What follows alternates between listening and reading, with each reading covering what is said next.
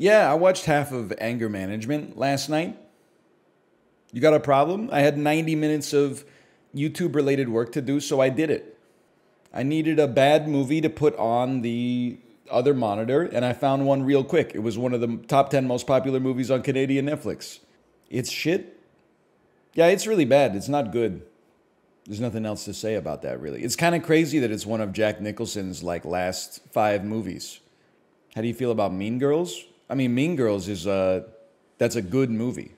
Although I will say I saw the tweet that said like if Clueless is the definitive coming of age movie for the 90s and Mean Girls is it for the 2000s, what is it for the 2010s? I'm sorry to inform you, I take issue. Maybe I'm being heteronormative here, but it's just my opinion. The preeminent coming of age movie of the 2000s is actually Superbad. I'm sorry to tell you that. Mean Girls is a great movie as well. For me, it's absolutely Superbad, though. The movie speaks to the graduating from high school in the mid-2000s experience 1-to-1.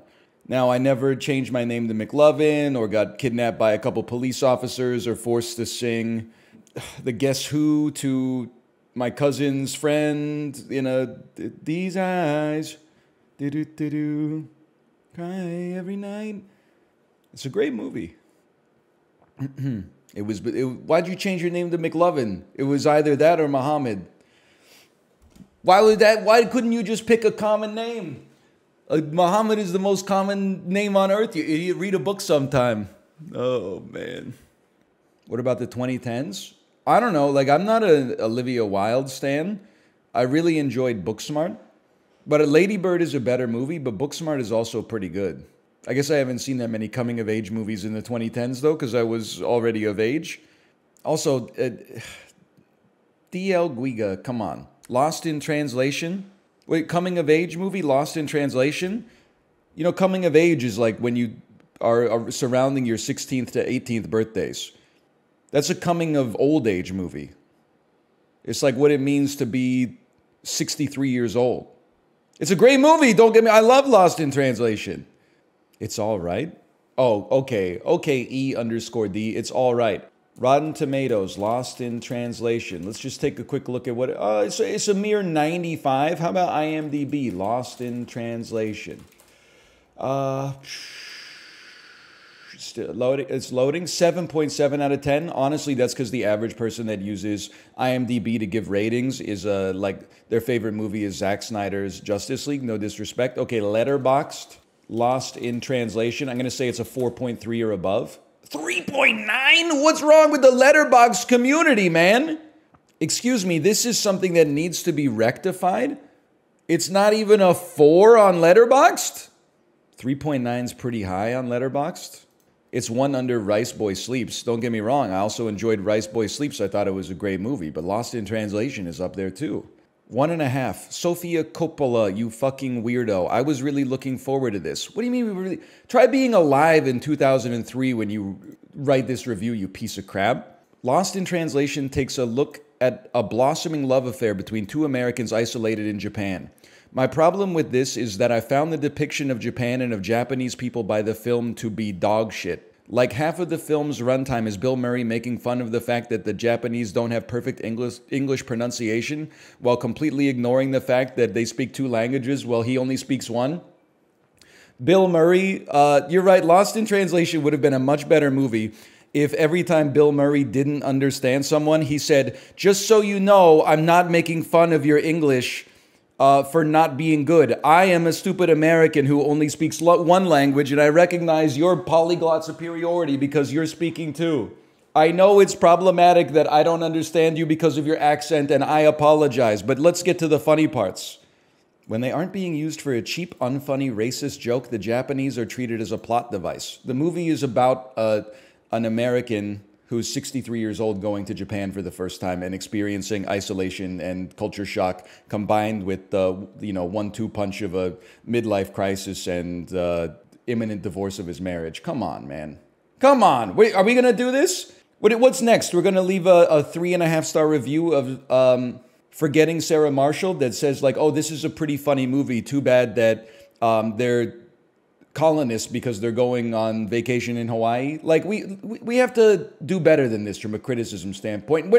The point of the movie is not that Bill Murray is like a good guy. The point of the movie is that he's a normal person, okay? The movie is not like, hey, check out this cool guy, Bill Murray. If anything, it's kind of that he's a little bit pathetic, quite frankly. Holy cow, man. At the center of the film is the romance between Bill Murray and Scarlett Johansson, which I found to be lackluster. I mean, it's obvious why Bill wants Scarlett, but why does she want him? Because she's lonely? Because her husband neglects her? Because he's the only other American in the vicinity? You don't understand. The fact is, one of the things that makes Lost in Translation so interesting is the fact that these two people who otherwise would never have had the opportunity to meet because of this unique circumstance that they find themselves in, being islands of American culture overseas, okay? It's not a romance movie. It's like a 12-year-old's opinion of the movie to be like, is this a romantic comedy where Scarlett Johansson falls in love with an old man? It's not a romance. They're friends, and possibly Bill Murray is trying to propel it forward because he's a bit of a scumbag, but they're companions more than anything else. This is crazy, man. What a bad movie. I'll give it 1 star just because of Scarlett Johansson. What the hell? Bromidic and unfunny. Hang on. I'm not in 10th grade English class. I need to look this up. Bromidic. Dull and tiresome, but with pretensions of significance or originality. Okay, I mean, that's fair. I disagree, but I can understand that criticism about Lost in Translation. I mean, a 1.5 star review of Lost in Translation means that I'm now going to look at everything you've ever reviewed, though. So if you'll just give me a second here, let's see what you've been reviewing here. Let's see what you gave. Okay, 3.5 star review for Barbie. I haven't seen it, so I can't comment on that. I did notice you gave a 3-star review to Indiana Jones and the Dial of Destiny, but apparently Lost in Translation is a 1.5. So now let me just say, I understand that those movies might have different expectations, and as a result, you may be you're more inclined to have a critical gaze for one of them. I'm just saying. I'm just throwing that out there. I see that you've given Hustle, the Adam Sandler movie where he recruits a basketball player for the Philadelphia 76ers. You've given that a 2.5 stars. Okay, now I'm offended because I see that you've given The Gray Man a 1.5. And the idea that The Gray Man and Lost in Translation are equivalent movies is truly insane. The Invisible Man, the recurring bit? The Invisible Man, you gave a 0? That's a decent to pretty good horror thriller. That's crazy. How do I see your review? I don't use this website. How do I see your reviews? Oh, these are just watched. Oh, bro, come on. 1.5 star review for Lost in Translation. 3.5 star review for Despicable Me. Good God. Once Upon a Time in Hollywood, 3 stars. Despicable Me, 3.5. Am I losing my mind? The Conversation, 1974, Gene Hackman, 2-star review. Narrative greed renders every story beat into a dull thud. Uninteresting. Why? You're not ready for these movies. Go follow up Despicable Me with Despicable Me 2. And then you can watch Minions and then the Despicable Me, The Rise of Gru. This is insanity. I'm sorting by highest rated. Inglourious Bastards, Mission Impossible Fallout, Avatar The Way of Water, Avatar The Way of Water, Avatar The Way of Water, Avatar, Harry Potter and the Prisoner of Azkaban, and then fucking, of course, number 7 with a 5-star review, Tokyo Story. I find that after 3 watches of Avatar The Way of Water, Tokyo Story from 1953 really hits the fucking spot. Of course, Kill Bill Volume 1, Avatar, Titanic, Howl's Moving Castle, Spirited Away, In the Mood for Love, and Chungking Express back to back. Indiana Jones and the Last Crusade, 4.5 stars out of 5. Like, I disagree, but it's not insanely. I'm losing my mind here. Brian De Palma's Blowout, 1981, 4.5 stars. Gene Hackman's The Conversation, 1974, 2 stars. We found a person on the planet who doesn't like the conversation, but loves Blowout. Pirates of the Caribbean, The Curse of the Black Pearl, 4.5 stars, man. I'm dying. Lost in Translation, 1.5 stars. Pirates of the Caribbean, Dead Man's Chest, 4.5 stars. That's the sequel. Okay, the reviews that this person has given me are crazy. It's not Dan, but it is a Dan-esque review profile. Rush Hour 2, 4.5 stars. Am I losing my mind? Rush Hour 2? Do you understand the words that are coming out of my mouth? That is it. She did the, what is it good for? Absolutely nothing. Lee! Don't get me wrong. There's a lot of, sorry. There's a lot of good movies. Did you block me? What? Is that Carter? No. I don't know what she's talking about. She just said, did you block me? There's a lot of good movies here in the 4 to 5 star queue, but there's a lot of great movies in the 1 star queue. Dude, I think I don't understand film talk, and that's fine. You can keep it up. But this person strikes me as being 19 years old. There's nothing more 19, and if you're 19, I was here too, okay? But there's nothing more 19 years old than like knowing the language that you use to talk about movies that are good, and then applying that language to like the biggest fucking broad appeal blockbuster that's literally just designed for you to go see in a movie theater and forget about 2 seconds later. Pirates of the Caribbean, At World's End, 4 stars out of 5. These have always been a little clunky tonally, and this is no exception. But that's also what enables them to try lots of crazy things. So true. I believe that's what Roger Ebert said about Pirates of the Caribbean, At World's End. Come on, hang on. We should get started here, but I want to find something that really offends me. I want to find like an absurd movie with a 4-star plus to make me feel, okay, I'm a little upset that I see that The Thing got a 4 stars, Pirates of the Caribbean 3 got a 4.5, but whatever. Everybody makes mistakes. I'm sure if I reviewed every movie I ever saw, you would probably find contradictions like this in my own filmography as well. But Rush Hour 2, 4 stars. They reviewed it 2 times and gave it 2 different scores, but they...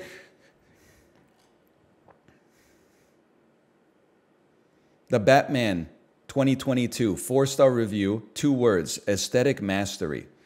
I'm not gonna lie, this is pretty much what my Letterboxd account would look like if the website had existed when I was 20 years old. It's all like superhero movies and then extremely critically acclaimed Japanese cinema and Wong Kar-wai movies. And that's fine, there's nothing wrong with that. I don't know why you're hating on them. I'm hating on them because they gave Lost in Translation a 1.5 stars. But then they gave Spider-Man 3 a 4 stars. This is crazy and has some of the funniest scenes of the series. Crowded, chaotic, fast-paced, often makes no sense, but it doesn't need to. Spider-Man 3? 4 stars for Spider-Man 3, 1.5 stars for Lost in Translation. 4 stars for Shang-Chi and the Legend of the Ten Rings. 1.5 stars for Letterboxd. 1 star for Secretary starring Maggie Gyllenhaal and James Spader. That's at least a 3-star movie. Come on. 1 star for Secretary. 1.5 stars for Step Brothers. Okay, based. 1.5 stars for The Suicide Squad. Not Suicide Squad. The Suicide. That's a good movie. I'm losing my mind. 2 stars for Space Jam: A New Legacy. 1.5 stars for Lost in Translation. Not just 1.5 stars. They called it bromidic and unfunny. 2 stars for Lara Croft Tomb Raider. 2 stars for fucking Red Notice. Whose reviews are you reading? Just a completely random person who their score offended me on. Their score for a movie I like offended me on a deep level. 2.5 stars for fucking Road to Perdition. What is wrong with you? Get a same review for Road to Perdition as Jungle Cruise 2021. In 10 years, your reviews are going to be incredible, though. Right now, you got the tools, but you don't know how to apply the tools in the toolbox. Once you learn how to apply the tools in the toolbox, oh man, you're going to be the top Letterboxd reviewer of all time. And when you do that, please revisit Lost in Translation. Just because it only seems bromidic because you're 20 years old, okay? So any movie that doesn't have someone with a lithium reactor in their chest, is taking itself too seriously by definition. Once you get some life experience, the experiences of other people's lives will be easier to empathize with, okay? Not everyone you disagree with is 10 years younger than you. That's the charitable read, Gagi, because they gave Spider-Man 3 a 4 stars. They gave Spider-Man 3 4 stars out of 5. Then that may not offend you. You might be like, it's a pretty okay movie. Yeah, but they gave it the same score they gave Spider-Man 2. Can you take this person seriously? You might be like, here's what I'm going to say. For me to take you seriously, you got to give Spider-Man 2 and Spider-Man 3 at least a 1-point gulf between them. They call them the dulls. They're anything but. Don't even get me started, okay? We just went on a psychotic parasocial read of Letterboxd. We went through somebody's entire Letterboxd profile. I got very upset because they gave Lost in Translation a 1.5 stars, and they gave the second Pirates of the Caribbean movie 4.5 stars.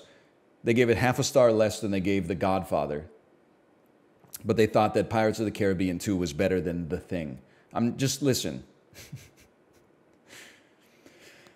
I'm over it. I'm gonna breathe in, breathe out, breathe in, breathe. I short-circuited my own brain because I was gonna ask who that song was, but then while I was gonna ask, I realized that I knew who it was.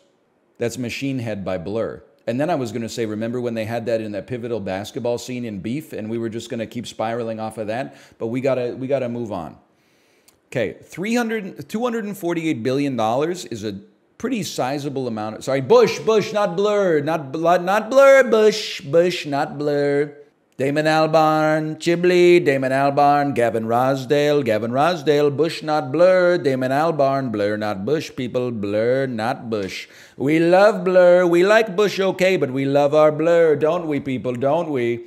I know they would root to Nardwuar, he's a weird little guy, I'm not saying he deserved it, but in many ways he didn't. They apologize later, now we can listen to Park Life Without Guilt, can't we, people, can't we? I lost it at the end. Palm oil tells me this is, I want to say this is Southeast Asia, but $248 billion seems like, I mean, that's like a half of the UK's total exports, right? They were around like 450 or something like that, so that's a lot. I don't know. Is there any country in Southeast Asia that exports $248 billion? I'd have to think about it.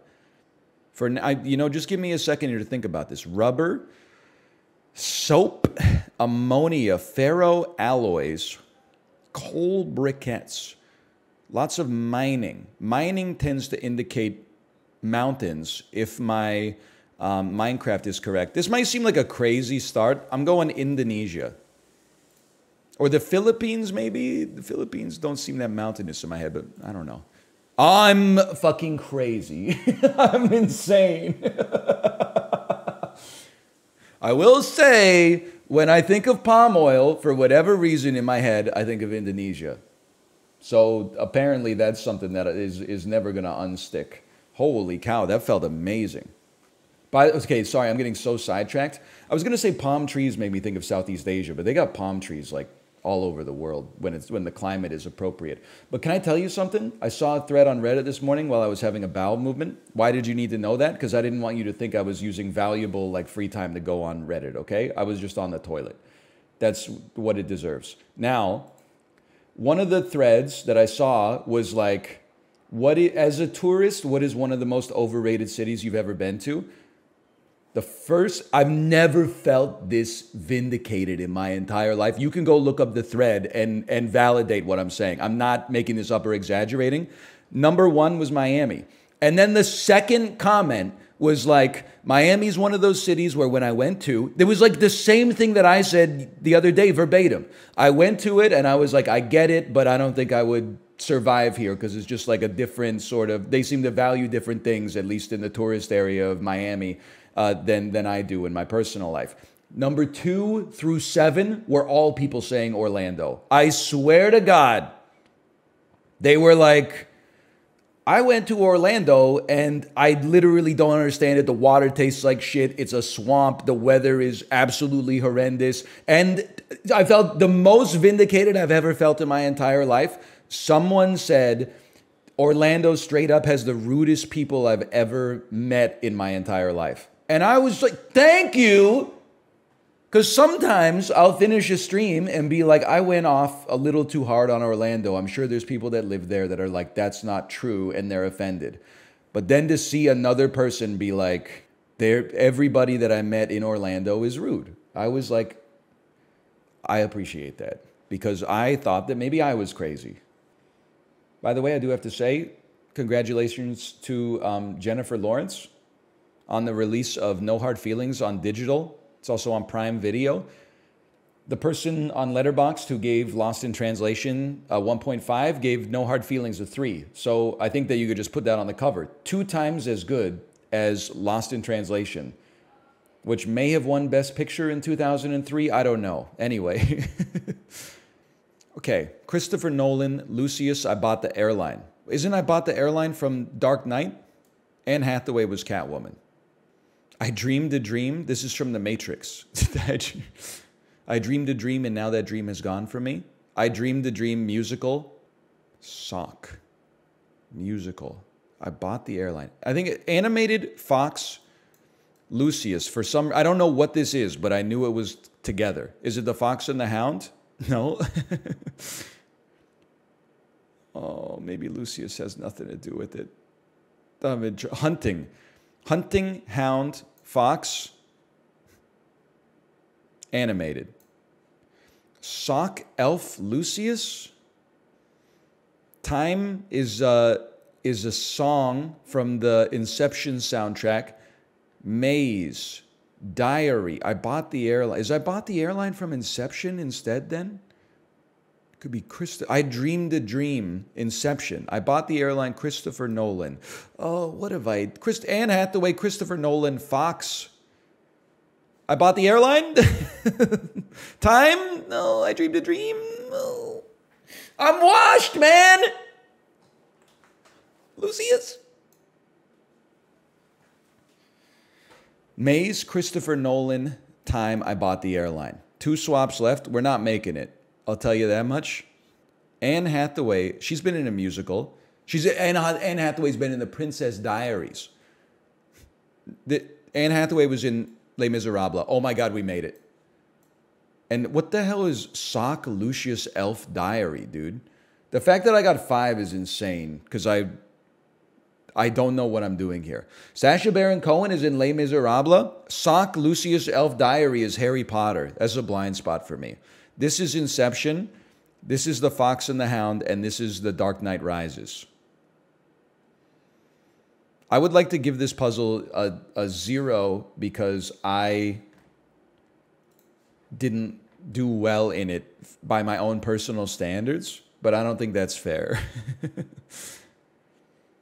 Dirty Harry to Back to the Future 3. I'm just going to send it. I know that Clint Eastwood was in Dirty Harry. And I know that Michael J. Fox and Christopher Lloyd and Ted Danson's wife, Mary Steenburgen, are in Back to the Future 3. So we're going to go Clint Eastwood. Then we need to jump to comedies. So we're going to go straight to Space Cowboys from the year 2000. That gets us access to a number of actors that you may or may not be familiar with here, such as John Hamm, who I had no idea was in that. Now, Jay Leno, really? Probably playing himself. Did you hear about this? They're sending 4 old guys into outer space. I would like, personally for me, I would like to connect to The Addams Family, because it's the first movie I ever saw in theaters. I got a lot of nostalgia for it as a result of that, okay? So who's in The Addams Family? The tall guy from Twin Peaks plays Lurch. Raul Julia, taken before his time, so we're not going to find many easy connections, unless we go to Street Fighter somehow, from all these Oscar-nominated actors. Angelica Houston, Christopher Lloyd, Dan Hedaya, of course, perhaps most famous for Blood Simple, or being the father of the Butabi brothers in Night at the Roxbury. But you know what, let's go through movies we talked about recently. Let's go James Cromwell, and we'll take that straight to LA Confidential. Excuse me.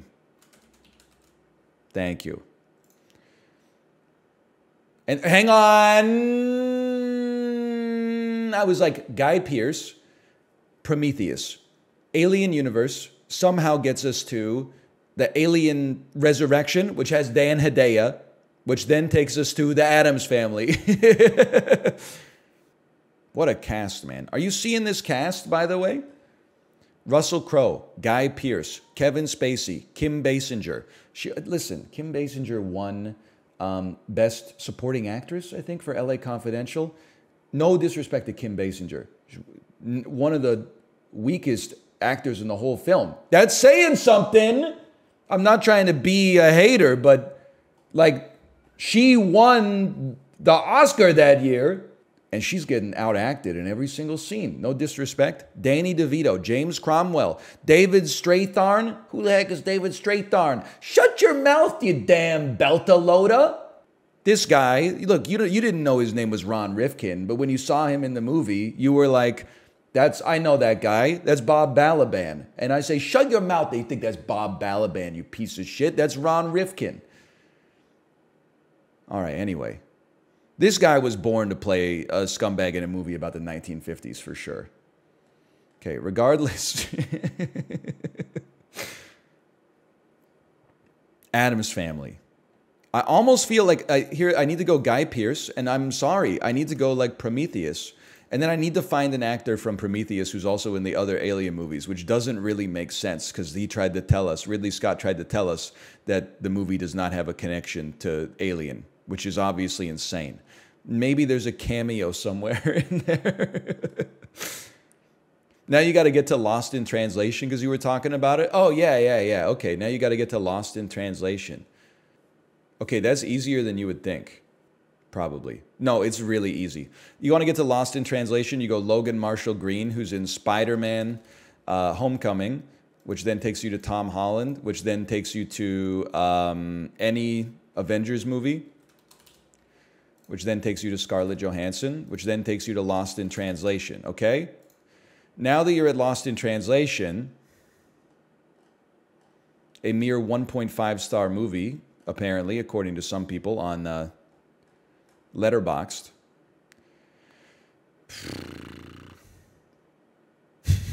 Where was I trying to get again? Michael J. Fox. Christopher Lloyd.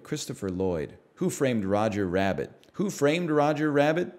I don't know, but I know that it has Bob Hoskins in it, who was also in the Super Mario Brothers movie with Dennis Hopper, who was in Speed with Keanu Reeves.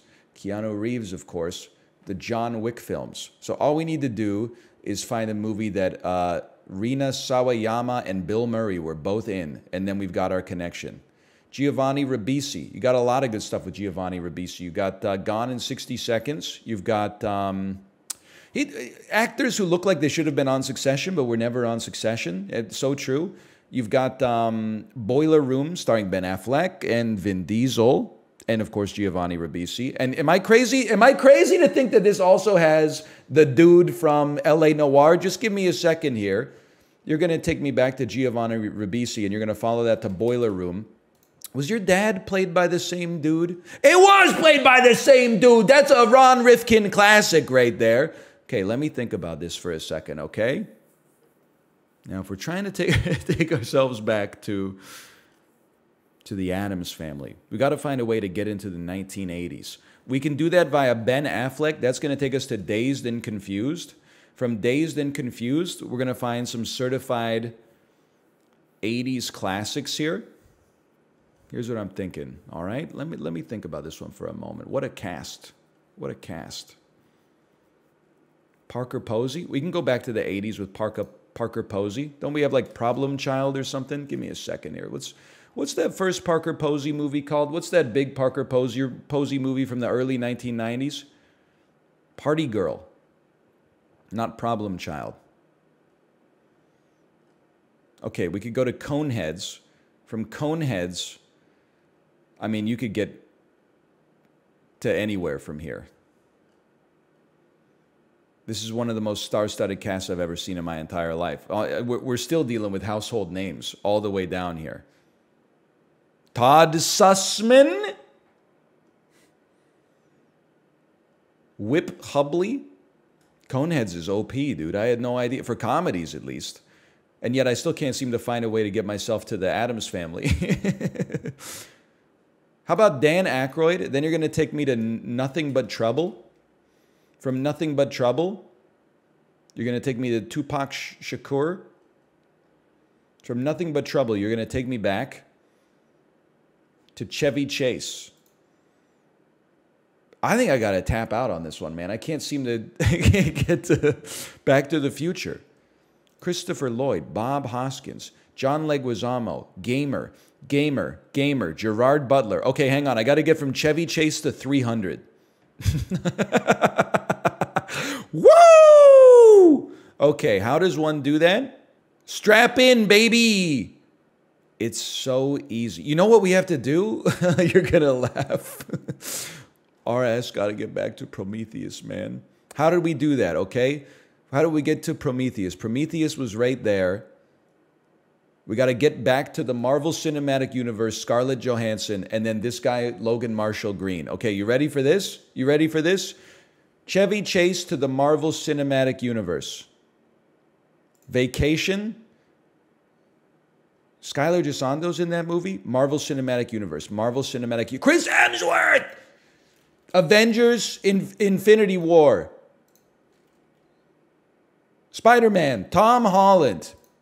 Spider-Man Homecoming. Logan Marshall Green. Prometheus. What the hell was I doing here? Check, can you remind me where did I had to get to Michael Fassbender, who's in 300, with Gerard Butler, who's in Gamer, with John Leguizamo, who's in the Super Mario Brothers movie, with Bob Hoskins, who's in Who Framed Roger Rabbit, with Christopher Lloyd, who's in Back to the Future 3.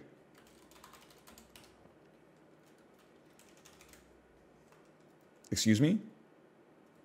Part 3. Time? You got to admit, it took us a while, but once I found the connection, I had all the data stored in the cache.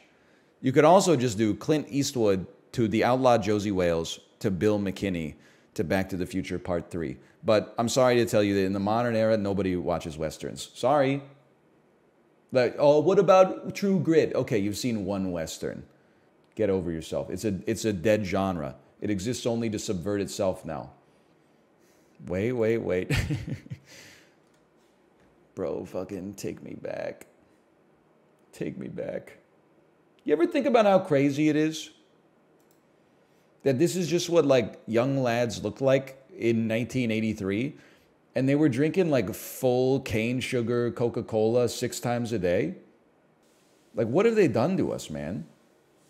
To meet someone, this is just a normal guy in 1983. To meet someone who looks like this now, you would be like, you must have dedicated your life to fitness. This dude is just like, I'm building model rockets with my friends. That one dude's on crutches? Well, yeah, I mean, am I crazy to, I don't want to get parasocial. He's kind of serving with the length of this shirt, though, is he not? Let's not even talk about the shorts, because that's how I like to wear my inseams, but he's kind of... Am I crazy, or is he kind of serving with this? Anyway. Wait a minute! Hey! What are you doing? I didn't even see this part at first. What is he doing? It's disgusting, man. Anyway, this is 1983. It's 1977. What have they done to us? Now, you're going to say that this is me in university right here. There's absolute, like, I'm looking at this. This is what all of my classmates look like. I had already lost all my hair at this point. But all of my classmates look like this. And everybody dressed like this. These pants, I'm not trying to shame her. Everyone was dressed, the cool people were dressing like this. When I was in university, all 4 years of university, women were wearing capris nonstop. I don't think I've seen a single capri pant since like 2013. But capris were going crazy back then. Paper plates, so obviously it's not in the modern era. Lanyard with, look at this shit right here. Is there anything more college student in the mid-2000s coded than this? A lanyard with 90 different keys hanging off of it. Peace sign necklace. Oh man, this is taking me back. I can already tell. I'm glad that you're here because this is probably the coolest dude in the whole dorm. You could just tell from the hair, honestly. And then all these other guys, they want to be him. There's no doubt about it. That was not me, by the way. I was probably... That's more like me right there. So I think this is 2007. 2012? What are they feeding them in Michigan, man? Why do they cut the pizza like that? I mean, you raise a good point. You know why they cut the pizza like that? Because they're college freshmen, okay? So, like, some college freshmen still have not gotten to the point where they're eating the pizza crust. So they want the interior slice that doesn't have this yucky part. Nobody tell them the logical solution to this, which is that the whole pizza is made of crust. It's just a Midwest thing. Do you want a corner or a side? Crust is a waste of calories? No, it's nice bread. You can't do it. It's a false pretense. You can't be like, it's a waste of calories and then eat like the interior part of 6 slices of pizza. It's intellectually disingenuous unless you take your shirt off and you look like the dude who was holding the party hat over his you-know-what. If you got an 8-pack, you can say stuff like that. If you're just like a dude, you can't say that. It's just you're not living true to your values. POV, you are Lionel Messi playing against every single goalkeeper in the MLS. What is this? Why is he behind the goal? Because he got subbed off in the 53rd minute after scoring 5 goals. This, to me, is 1998 in the north of England. You can't see the guy that's behind my head, but like he's like, I can already tell that he's going, streets like a jungle, so call the police. I'm going to say this is Sheffield, 1997. Young lads playing football nearby to the construction of the Angel of the North. That's in Newcastle upon Tyne. My mistake? I'll never not laugh just reading score some effing goals, man. Oh, man. Now this, I'm like,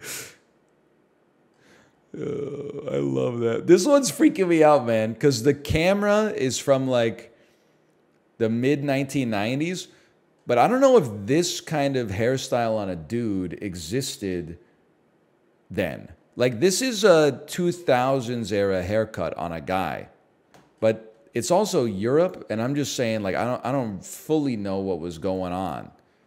Like, if you showed me this man right here, this person, I could not tell you what year this is from. Like, he's wearing a zip-up hoodie, but he doesn't have his arms through the sleeves. That he's timeless. That could be at any time in, in Earth's history, as far as I'm concerned. I have no idea. I'm going to say this is 1999 in... Well, okay, I know it's Europe because it says Paris. I think it says Grenoble. This says Metz. I mean, I guess it could be Belgium then. Let's just say we're in... Well, if you're in Paris, you're probably not going to Paris. Let's say you're in Brussels then. And it's 1999.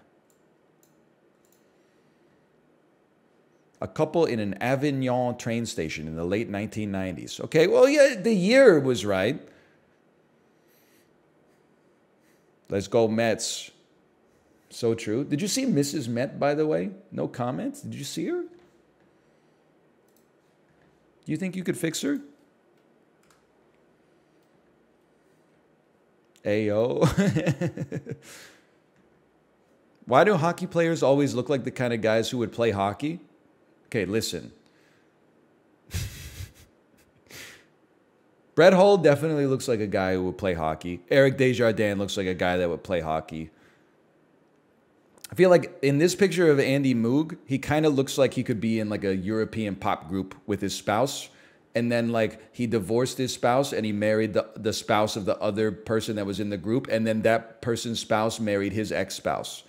Galchenyuk, honestly, he looks like he would be like one of the first 10 employees at Facebook. Chris Pronger, I don't even know what to say, because this is just a one-of-a-kind photo. The perm, or whatever you describe the hair as here, is just, they don't make them like that anymore. Let's put it that way. Does look a little bit like Peyton Manning. Kyle Turris also looks like he's from the movie Primer. He doesn't look like he's a hockey player. He looks like he invented a time machine and used it to go back in time to buy stocks to get wealthy. But instead, for some reason, instead of buying stocks, they just decided to, I don't know, fall in love with like the same girl or something like that. And then another dude that is an acquaintance of them shows up in the past at a party, and he's like, anyway. Brett Hull looks like he's a little lit. Well, Brett Hull, I feel bad saying this because he actually might have like a drinking problem. But he also has the famous quote from like the speech from the St. Louis Blues victory parade, where he goes, nobody in history ever thought that this day would ever end. Well, guess what? It's not gonna end. Everyone says, let's go, Blues. We don't have to go anymore. We went. We went Blues. We went Blues. Lamau, no, no, no. Listen, okay, I'm not going to put the video on screen, but just give me a second here. Giving him a microphone as of yet. That might be the smartest move of the day. Good job, who's ever producing the stage up there. By the way, speaking of John Hamm. Oh, here we go. Oh, here we go. Ric Flair. Look at his t-shirt. History could have imagined how this would ever end. Oh, man, kiss me every time. And guess what? It's not gonna end.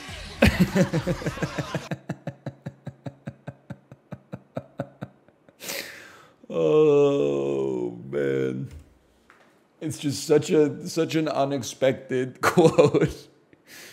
And guess what? It's not gonna end. Anyway, I'm stalling because I don't know what the heck I'm going to play, man. Take me to Steam. Maybe today's the day that a new 10 out of 10 indie twin-stick shooter roguelite comes out. You think? How about On Guard? The swashbuckler People say action game. I'm a troublemaker. Adelante! Your card's open.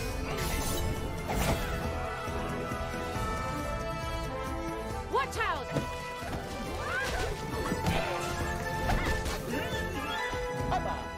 Okay, this looks cool. Let's do that. 97% of the 174 user reviews are positive. Let me get something out here to celebrate this. This is super slick. The writing, oh no, sorry, I'm not saying anything. The writing, given great breadth with convincing VO, has a high Puss in Boots type charm. I didn't write it, okay? This has been my most anticipated title from Steam Next Fest, and it doesn't disappoint. You can pet the chicken. 80 minutes in, and I'm loving the combat. The game is a lot of fun. I've been waiting forever for someone to make a game like this. Absolutely glorious. This is a proper Sekiro-like. You learn to parry or you die. Okay, let's give it a chance then. Why not? Well, put the kibosh on that idea. My Steam is frozen. How about, well, exit and then reopen it. Why do you hate animated movies? Because, and it's not the movie's fault, but it's because Twitter thinks that I love animated movies. So every day, or just animation in general. So like every day after 9 NBA related like basketball tweets that it serves to me, which I don't even watch basketball either, but then it will serve me like the newest drama about how like people are canceling BoJack Horseman. Because I don't even know, honestly. But BoJack Horseman, he's catching a lot of heat right now for an animated horse. Let me just put it that way. Okay, I'm gonna boot up Steam. He did a lot of bad stuff. He's a fictional horse. Hang on, I think my computer is getting close. I need your help with this one. My computer is getting close to being on its last legs. After like 4 days of being on, the search bar no longer works.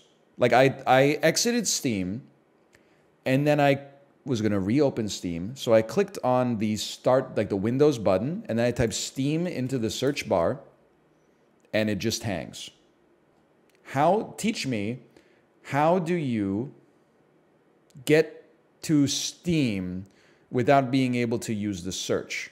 Now I have a folder here called Steam that I can access, but when I click, you'd think that, because I'm old as hell, I wanted to right click on the folder and click open file directory, but they don't let people use file directories anymore because people only know how to use tapping icons on cell phones, okay? So instead, I can only click on the folder, and then when I click on the folder, it just puts out every game that I've ever played. That's not what I want. What I want is steampowered.exe.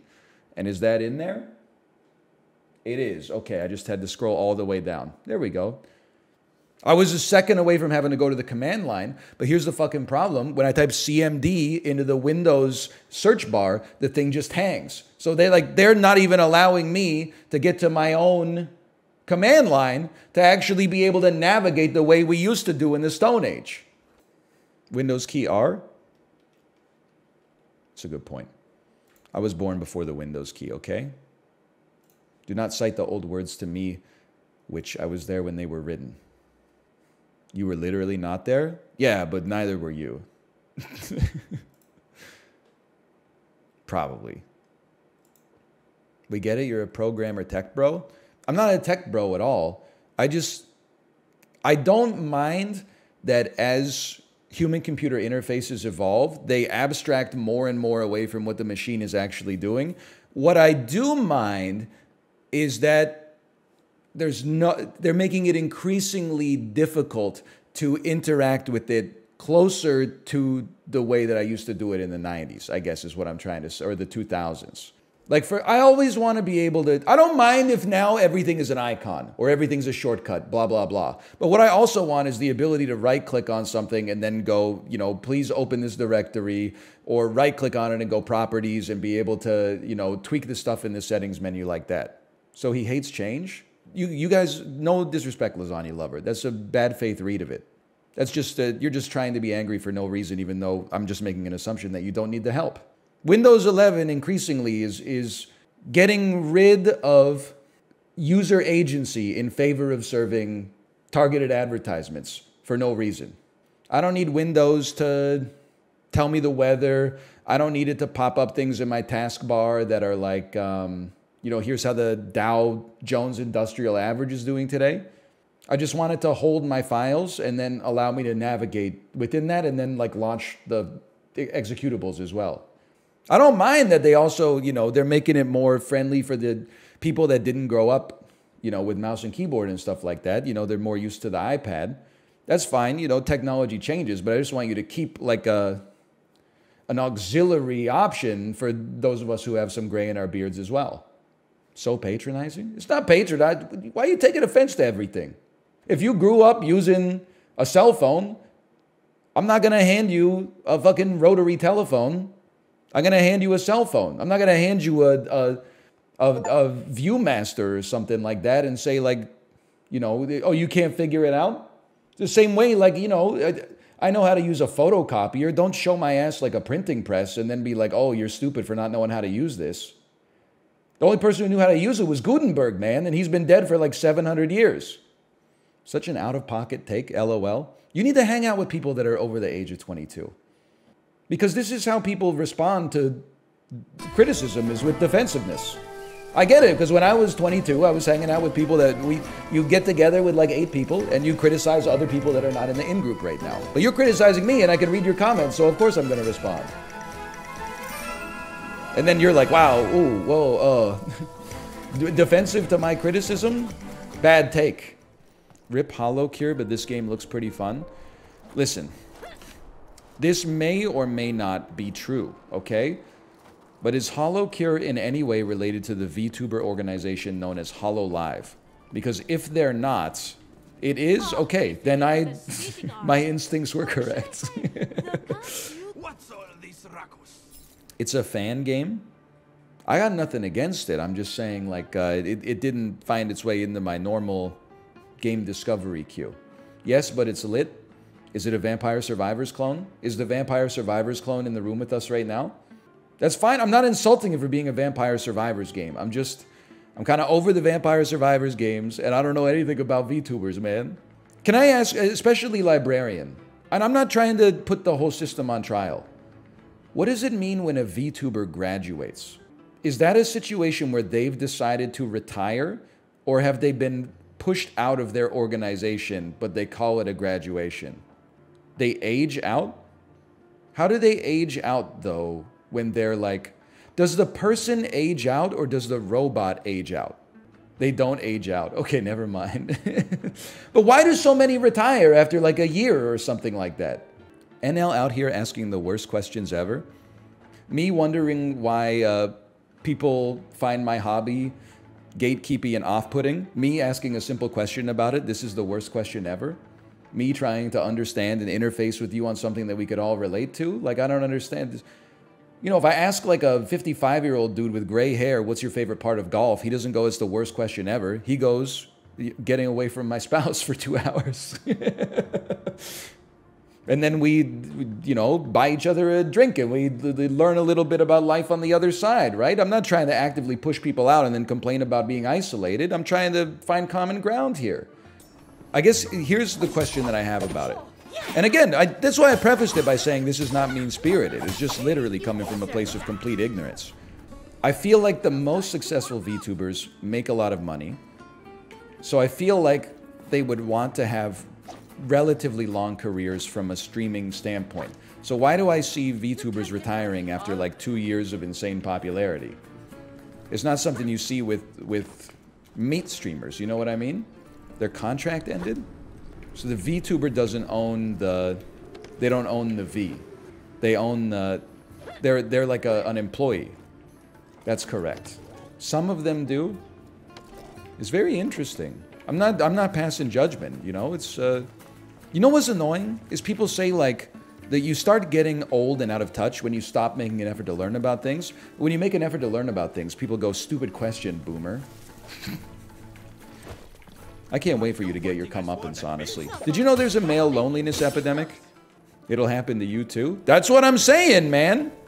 It's so sad how old people don't want to try new things. Hey, that new thing you're interested in, Junior, what is that called again? Dad, don't talk to me. I told you, it's called VTubing. I told you 1,000 times, just leave me alone. You know what? You asked for it. Because you're pressing the parry button. Oh, you know, I'm pressing the Dark Souls button instead of the On Guard button. Hang on. There we go. Okay, parry should be this. Sprint should be this. Everything else should be the same.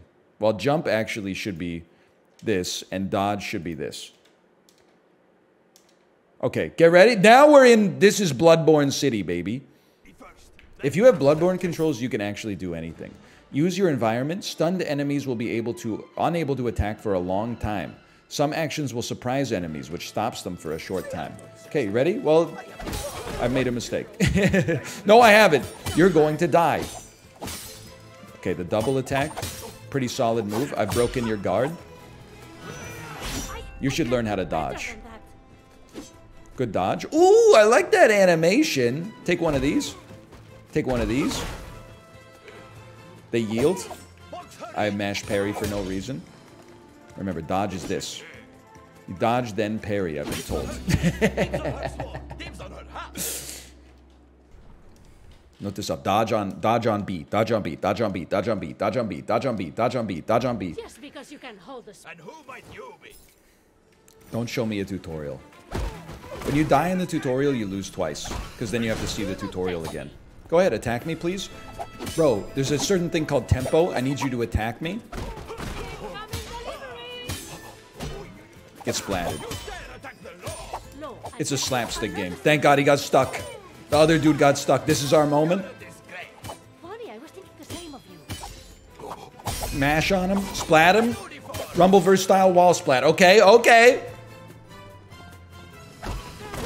Slash moment. It's happening. Surrender, I'll let you go. Hey, is this still He made it. Can you believe this? Now these guys are nothing. They literally don't even know how to block. I didn't even know that you existed. Get parried. Okay, we may never get hit again. I was thinking about Rumbleverse the other day. Because, like, the streams have been good. But it's been a long time since I've found a game that, like, really wanted me to play 5 hours of it per stream.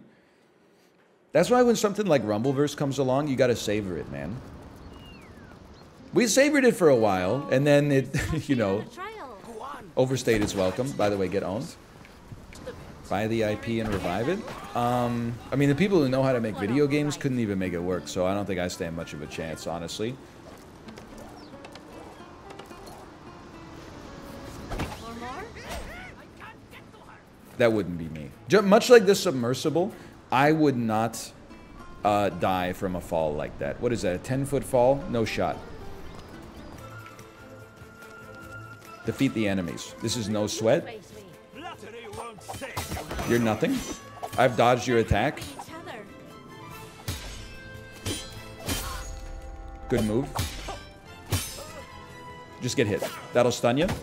I'll kick you. I'll kick a box into you, and then I'll ruin your life. You got splatted. Holy cow, we healed. Just one in a minute, I'm gonna figure this out, and I hope you've enjoyed me sucking at this, because I'm never gonna get hit ever again after that. You're gonna kick a box. You're gonna kick a box. You're gonna do horrible target selection, but then you the splat lets you get through one of their poise bars. Ooh, that's an A. Okay, we got lucky.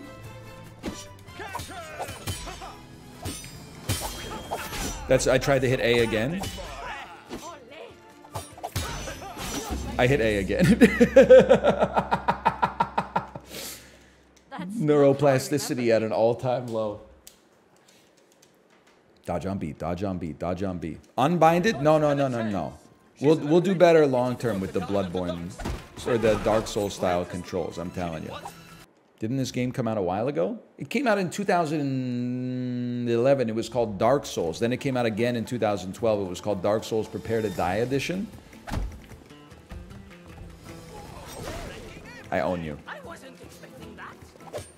Then it came out again in 2013. It was called Dark Souls 2. Now that one, we don't talk about that one too much.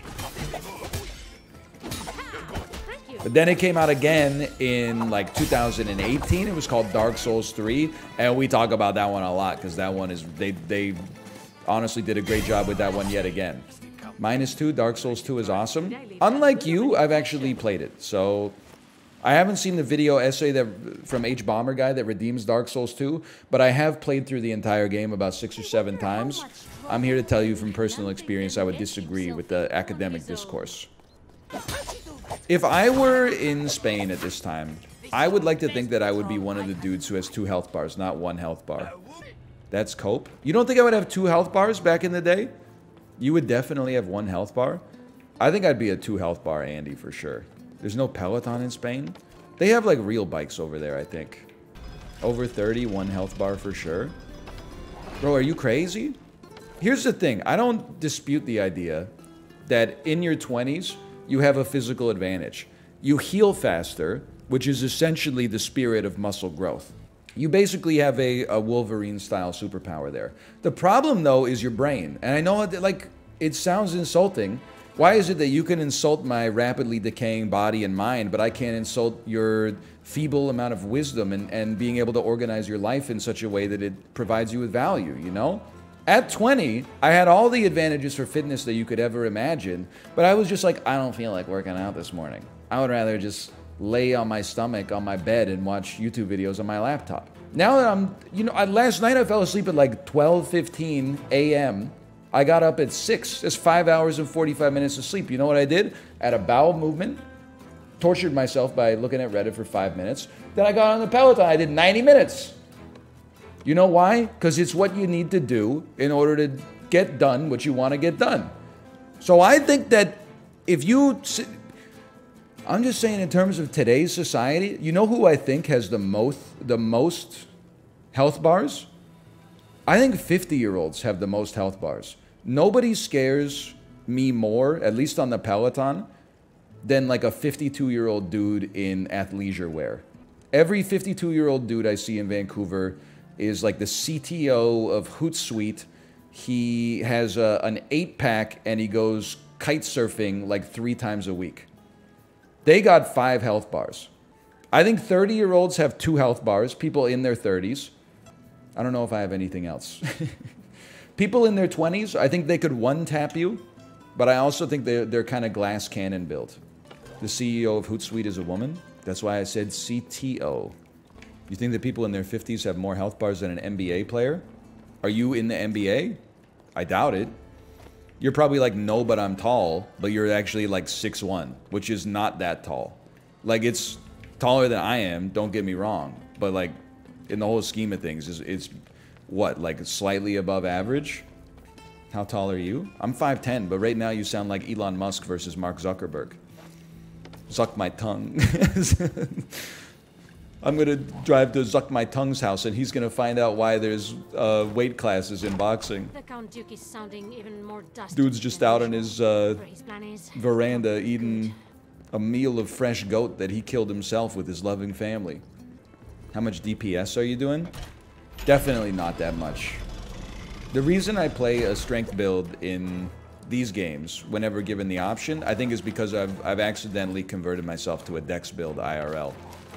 I'm a little, I don't want to say envious, but I'm admirant of the people who build strength IRL. My own 2 cents is just as a normal guy who works, I mean, I don't know what you'd call this job. It's not even like a white-collar job. It's like a no-collar job. The strength build is less practical for me than a dex build. You don't, stop saying you have a wisdom build. You don't. You rolled a deprived character. Don't do yourself any favors. Bro, you gotta move! You gotta dunk those! I can't believe anger management is gonna be my new reference. That's like so embarrassing. The movie is not even good. It has no merit at all. No merit? Have you seen Marissa Tomei? Yeah, but she's only in the movie for like... Okay, listen, can I say something? You're supposed to root for Adam Sandler in anger management, but he's actually a really bad boyfriend, okay? I'm ignoring the fact, hang on, I'm gonna turn my fan on because things might get a little heated in here. In anger management, Adam Sandler is dating Marissa Tomei, okay?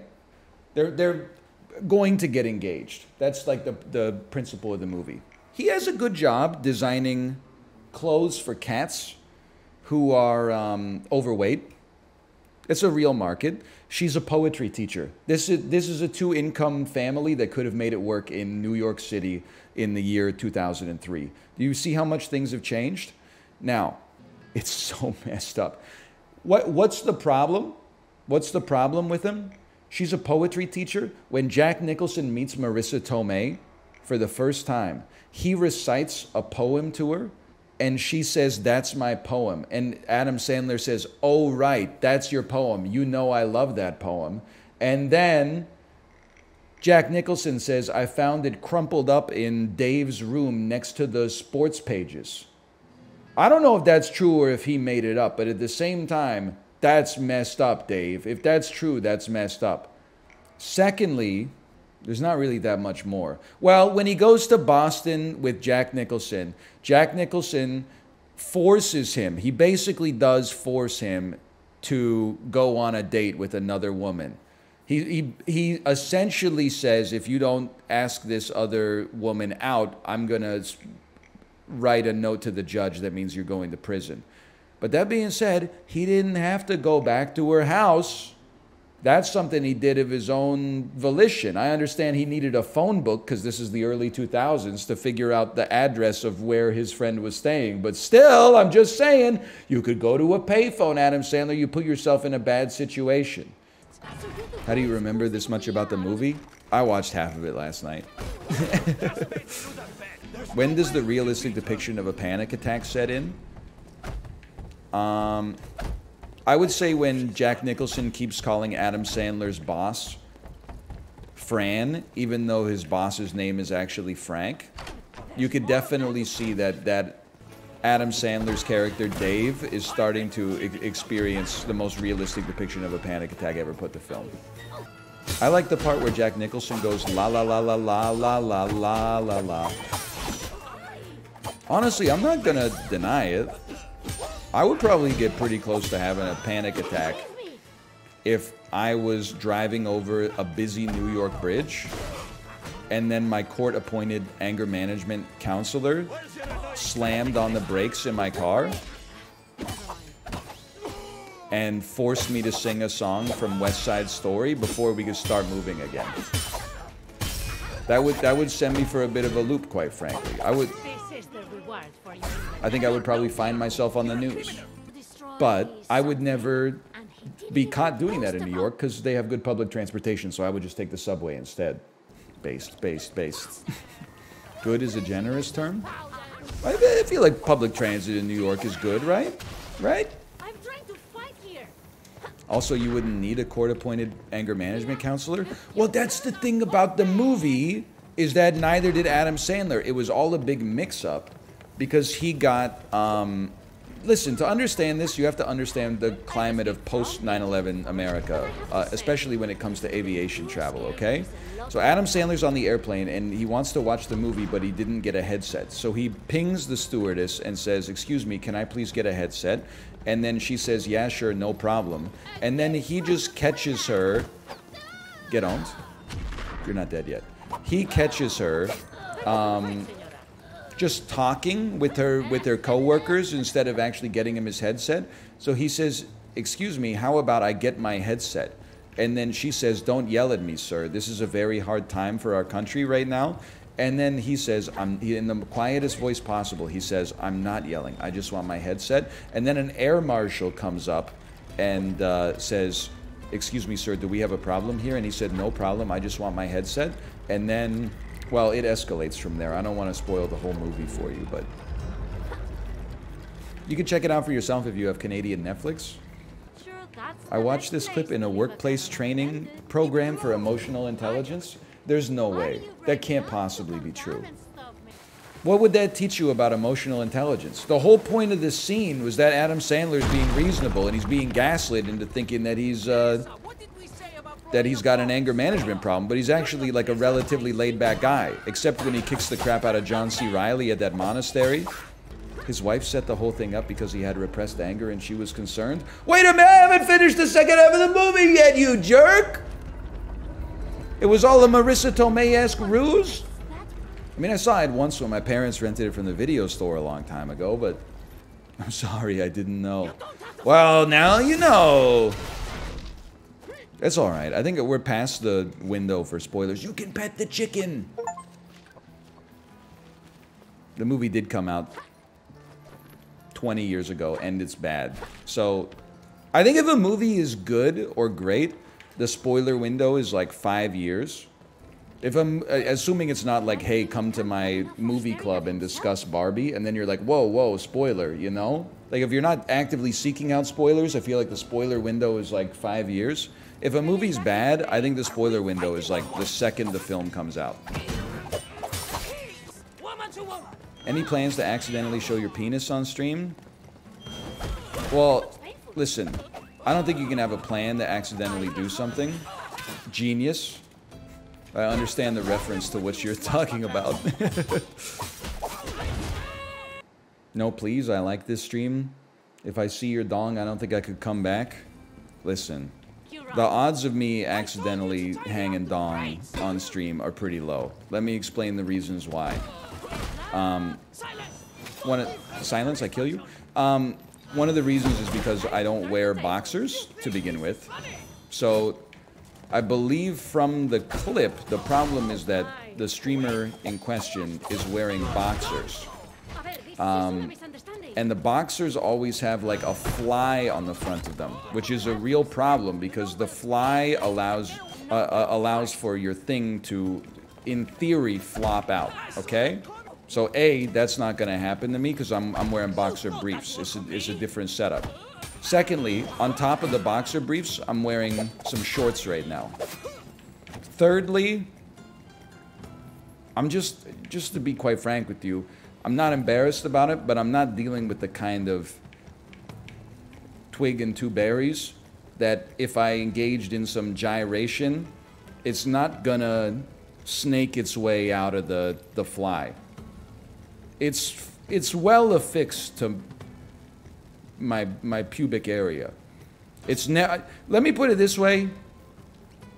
I always know where it is. I'm never like, where's this thing going? I always know where it's at, because it's always in the same spot. Everybody on Earth has, like, you know, lost a testicle at some point. It goes up in your abdomen or like slides behind the other one, and you're like, whoa, whoa, whoa, there it is. I've never lost chain of custody on my cock. It's always right where I left it. So I think that I've previously thought it was a curse, but maybe it's also a blessing in some ways. My balls disappear all the time. I'm not joking. I know you're not joking. People don't understand, man. It's easy to lose a testicle in this day and age. Zippers are ruthless. Are you talking about getting the beans above the frank? How'd you get the beans above the frank? I've never gotten the beans above the frank. You ever had testicular torsion? Well, a rival wizard tried to cast testicular torsion on me once, but the joke was on him because it was my decoy testicles. Smart move.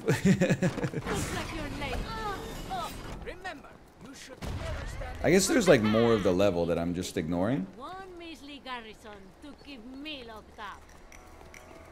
No one saw us losing, right? Dialogue in this game is kind of questionable. Listen, all I'm saying, people aren't ready for this take yet, and I understand why. No game should have dialogue. Maybe that's too far.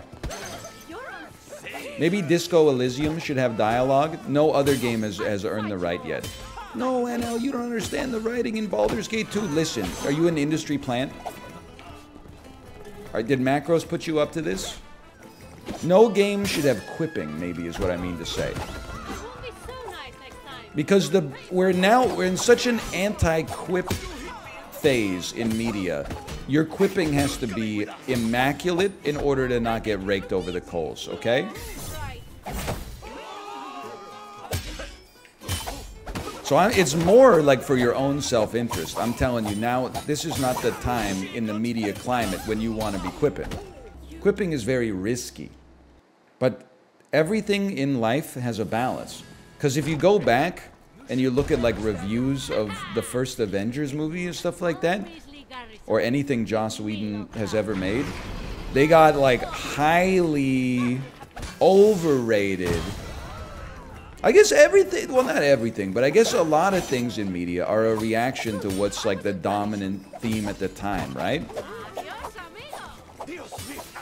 Perhaps there was the opinion that dialogue took itself too seriously in that period. So Joss Whedon's self-aware, you know, winks and nods during Buffy the Vampire Slayer felt like a breath of fresh air. Nowadays, every single modern, at least superhero movie seems to ape that style of dialogue, so it seems very cringeworthy. We're overdosing on it. Hey, don't give me this, don't kill me, don't give me this. Here's what you got for me. One of those, then you get surprised. I've followed it up with nothing. I didn't think you could reach me with that one. Okay, try it again. This won't be the last time. I am on hard mode. Thank you for asking a question that allowed me to respond in the affirmative. I mean, I'm not at a stage in my life where I'm choosing to play any game on normal. Because dying in most games is more fun than living.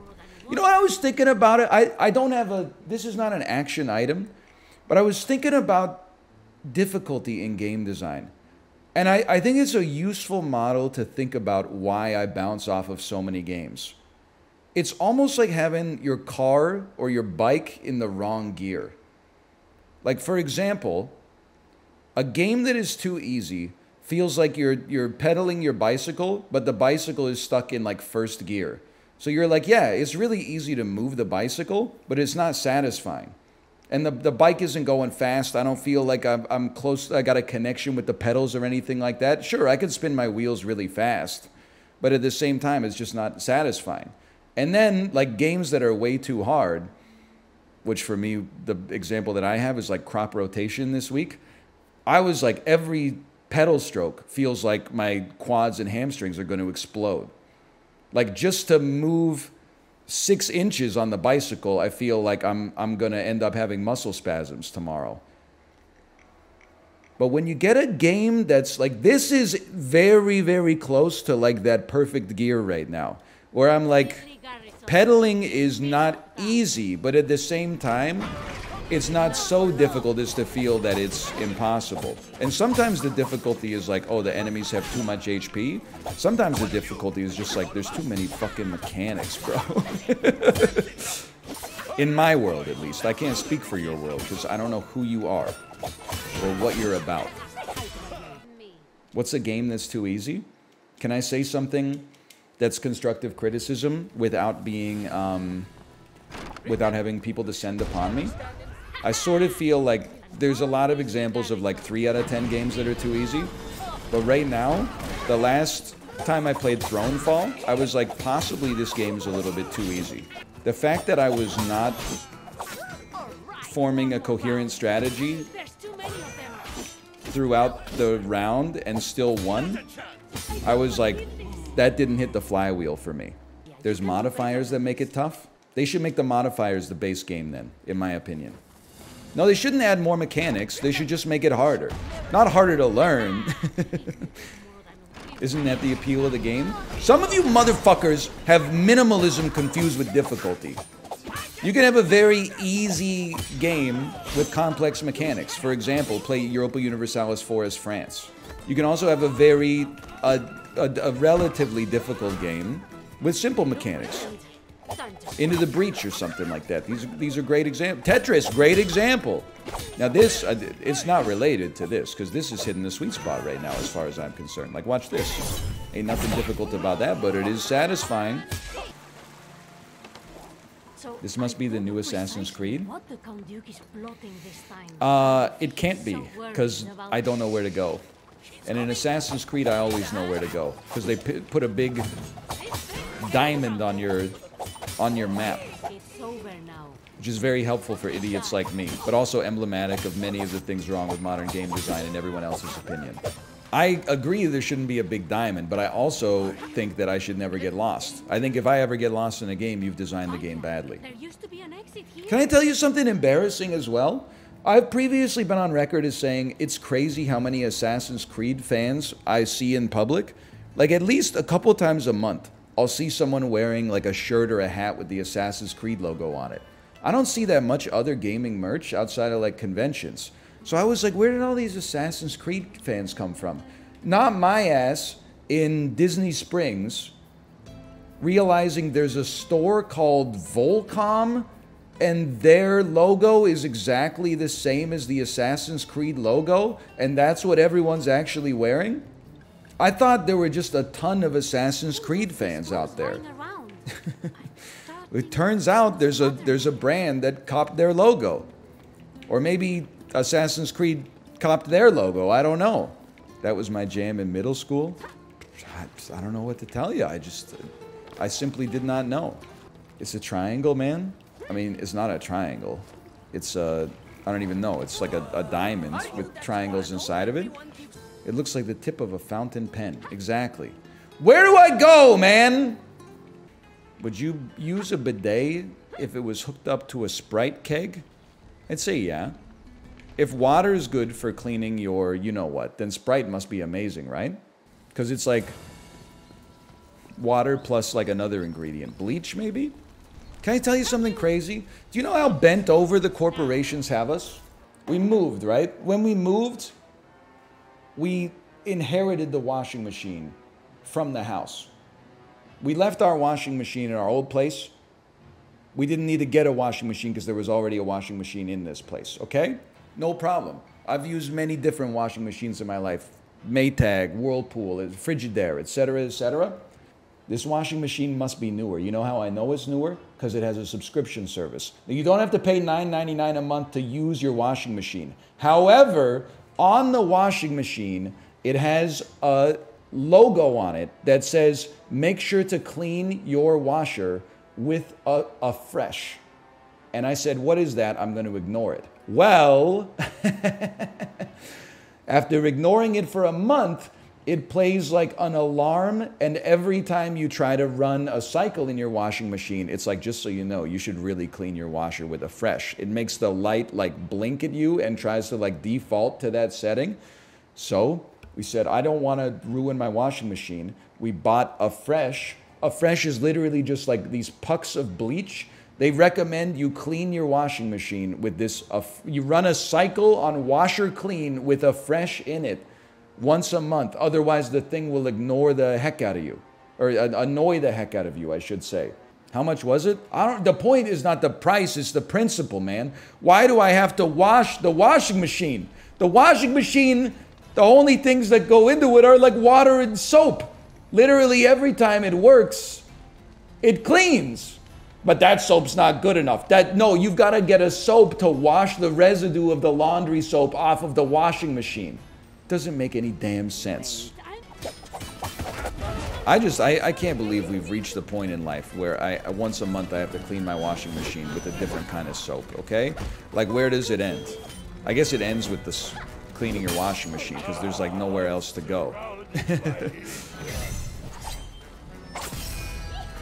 But it should have ended before that. We should make washing machines that don't need to be cleaned. You should YouTube dirty washing machine repair to see how dirty they can get. They can get absolutely disgusting. I believe it. I'm just resentful. Because it feels like everything's a subscription service now. We had a washing machine in our old place for 5 years. We never cleaned it. Our clothes came out smelling a little bit mildewy, but that's the way the world works, man. We do clean our dishwasher. We don't have a garbage disposal, which sucks, because having a garbage disposal is really nice. But we do clean our dishwasher. But that's because, like, food gets stuck in there. I don't throw, like, a plate with, you know, taco beef on it into the washing machine. Now, I want you, because you're going to be, like, upset. I also rinse off the taco beef before I put the plate in the dishwasher. But at the same time, I'm telling, like... So, there's always some residue, you know. There's more residue on the plates than there is on the clothes. Don't you clean soap scum off of your shower? Here's the thing, I do, but I wouldn't if my wife didn't want me to. Like, I get that you should clean the soap off of the soap scum off of your shower. Or wait, maybe I don't even, now that I think about it. Hang on, I gotta think about where we're going here. Maybe like a blue baby? Isaac reference! Isaac reference! Because I feel like, what's the problem with soap scum? You may say it's unsightly, and there may be some truth to that. My response to that is I simply choose not to notice it. But soap residue is not dirty, right? Like, it's soap. Isn't it constructed in such a way that, like, dirt can't touch it? It's from your dirt, though? Well, no, because my dirt's getting washed down the drain, where it's then being stopped briefly in the drain because the hair trap is full of body hair that ambiently fell off my body while I was showering. Same logic that the towel you use to dry yourself can't get dirty because you were clean when you dried yourself? No. That's the people who think that are stupid, okay? The reason people think that are stupid is that there's ambient mold and yeast in the air. So when anything gets damp, there's mold everywhere. Mold congregates into the dampness, and that's why you have to clean your shower, okay? Or sorry, that's why you have to clean your towel. But the shower doesn't get moldy? Explain that. Mold can't grow on ceramics. It can only grow on softer substrates, such as towels and foods, breads in particular. Like soap scum? Why? I'm just saying I'm not just trying to be absurd. There's a little absurdity here. But I kind of reject the notion that like soap scum is dirt. I'm still sort of struggling with the idea that soap can be dirty, I suppose. The shower does get moldy, that's why we clean it. Brother, I'm telling you, we clean, so like this is, I'm just telling you I live in a clean house. But even when I lived on my own, my shower was not getting moldy. Are you showering inside of a shower made of whole wheat bread? My shower's moldy right now. My caulk is moldy. That sounds like you need to speak to a urologist, brother. That seems like a real problem. Has Kate been taking care of it? We both clean. You heteronormative so-and-so. We do! She cleans more. That's a given. I'm gonna need some men to back me up here, okay? Why is it a given? Here's why it's a given. She cleans more. It's not because I'm like a slob. It's because genuinely, I swear to God, I notice it less. I know that seems like an excuse, but you watch me play the game we just played, right? I'm not that detail-oriented, okay? Now, when things are untidy, this will shock you, perhaps. But here's what happened. Every night, we eat dinner.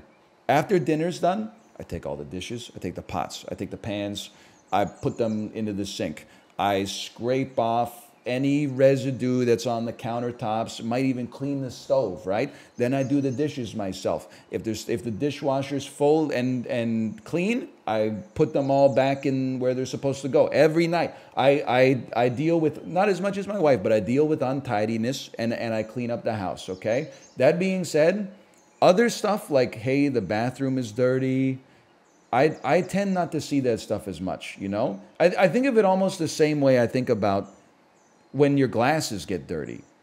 If your glasses went from perfectly clean to dirty, like hideous immediately, you would be like, oh my God, my glasses are dirty. But what happens is they get like 1% dirtier like every 6 hours, and it's the frog in the pot of boiling water.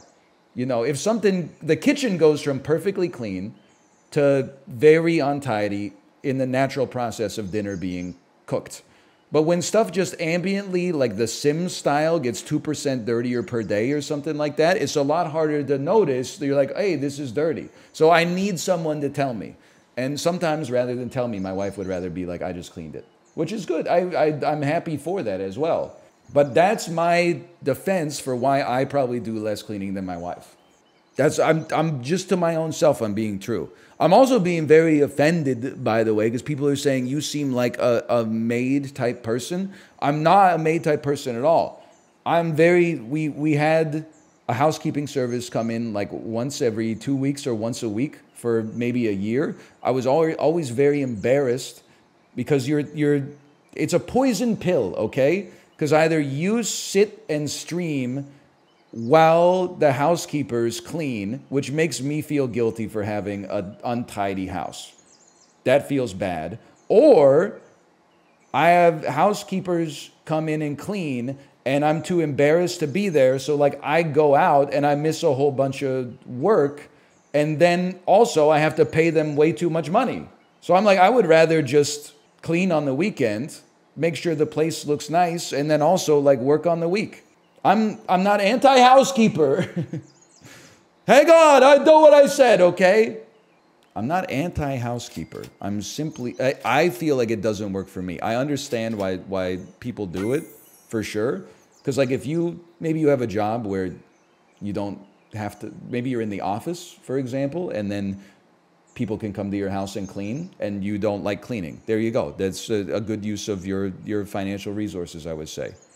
For me personally, it's a poison pill. Because either I have to feel bad and pay money, or I have to miss work and pay money. Neither of which appeal to me. I'm going to try a royal flycatcher build. You ever use the Roomba? Same problem. The Roomba, I'm not saying it's hard to be a streamer. Like, not in the slightest. You killed my flycatcher. You don't know what I've gone through to have to get one, man. But Roomba is too loud. Thank you for taking the words out of my mouth. It's too loud if you have a job where you have to be on the microphone. And also, it's an inefficient vacuumer. You probably already knew that because it's a robot. But like when a normal person vacuums, they just vacuum every spot like once and then they're done. The Roomba just kind of bounces around until it, you know, I don't even know when the Roomba stops. I guess either when you program it to stop or when you, when it senses no dirt. I run mine at 3 a.m. I mean, I have to just go back to someone in chat who said, why are you trying to min-max vacuuming? I'm 100% with you. Vacuuming is like, I don't want to call it the easiest chore because it's my wife does it. So that's just honestly rude for me to say that. But like vacuuming is not the hardest part of keeping something tidy, man. I don't know why people want me to have like lived in a, I'm trying to think of what word you would use. Like a frat house or something like that? I'm not as tidy as Mouth, but after almost 10 years of being married to a very tidy person, I've naturally become much tidier. I have a pretty tidy setup, especially, like, I think by streamer standards. I don't know if it's because you want me to be a slob, so you got somebody to relate to or what. Then I apologize for getting into personal attacks here, but you did it first. No, it's the opposite. You seem like a clean person, and it's surprising to find out you're not. What do you mean I'm not? I am a clean person. How often do you clean the soap scum off of your shower? We do it like once a month. If I wasn't married, I would probably do it once every 6 months. But I've rarely noticed my shower getting dirty, man. I say rarely. What I mean is never. Once a month for me? Once a month. Some people out here are like, oh, I change my sheets once a month, but I clean my shower once a week. Brother, you're not sleeping on the shower wall. So, like, explain to me how you got your priorities so backwards.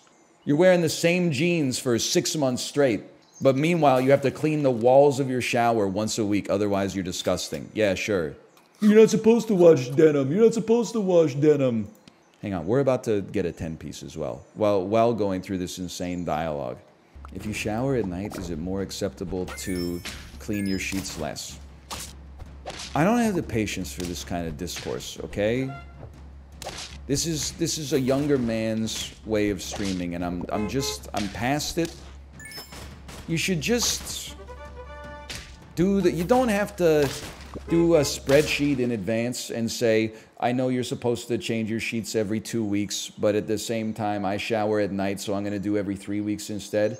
You should just, has it been a while since I changed the sheets? Let's change the sheets. Who cares? Maybe sometimes that's 13 days. Maybe sometimes it's 27 days. You know when you look at your sheets, you go, these sheets need to be washed. Just like, you don't have to, I look at it kind of like showering, you know? I normally shower once a day. Sometimes I shower twice a day. What makes me shower once a day versus twice a day? Does my ass stink? If I'm stinking it up, then I'm taking 2 showers. I'm not gonna step out to like a nice dinner with my wife and then she's gonna be like, oh, you kind of smell, can you take a shower first? And I'll be like, sorry, I'm a 1 shower a day Andy and I already used my privileges, you know? You just do it when it needs to be done. And maybe there's some days where you go out there and good for you, you wake up and you say, I still smell like yesterday's deodorant. Then maybe you don't need to shower that day. I would still do it just to sort of build up the accumulative benefit of it, but maybe that's just me speaking. Okay, now listen here. I'm lucky if I get 2 showers a week, but I work a desk job and I rarely sweat. Okay. I trust you, okay? I trust you that you don't stink. You may stink, but I'm choosing to trust that you don't, okay? But I do want to take issue with one thing, and the only thing I'm going to take issue with is why did you phrase it like, I'm lucky if I get to take 2 showers a week? Because you're in my chat, so you got time. This is like and I love Robert. This is not an anti-Robert bit. It's just funny. But the time that Robert I mean, the stream, the NLSS started at 5 p.m. Eastern time, and he would show up and be like, I didn't have time to eat before the stream, or like, I didn't have time to go to the bathroom today. And I'm like, what are you talking about? It's 5 p.m. Eastern time right now. You need to take some time for yourself in that situation. You need to carve out time to take more showers if you love them. You ever try a cold shower? I have. I am not for them. A cool shower maybe on a really hot day, but a cold shower, even if it's, I mean, let me put it this way. Even when we were in Orlando, I was showering with hot water.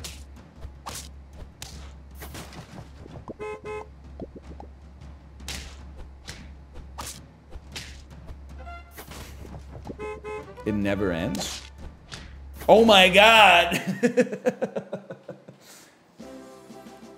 Well, the Royal Flycatcher is amazing. Can I show you something that's going to irritate you? Remember this, okay? Royal Flycatcher, 10 wins, level 2.667 repeating, of course. Okay, are you ready for this? Royal Flycatcher, I've never gotten one to level 3, 10 wins. You had so much chocolate. I know. But the Royal Flycatcher wasn't doing anything, so I was like, oh, we won't give him the chocolate. But my priorities were wrong.